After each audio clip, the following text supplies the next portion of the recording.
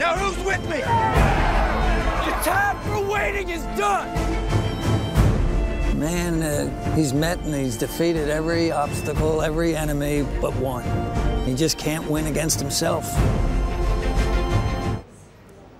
I think the lesson of Midnight in Paris is that there are aspects of the past that we, think that we want to go and live through, but you actually go back and you realize every time and place is, has its good and its bad. And so there are things about today that you think, oh man, it's just awful. Like, wish we could live in the good old days. But I also appreciate, modern medicine and the Victorian era seems there's romantic kind of presence about it. But I also feel like we have it so easy now that in theory it seems great. But I feel like I'm pretty happy with the present. There are things about America in the 50s that seem great, and then there's other things, about that are just, terrible, awful, like, ew. Now witnessed up close, the price of real change.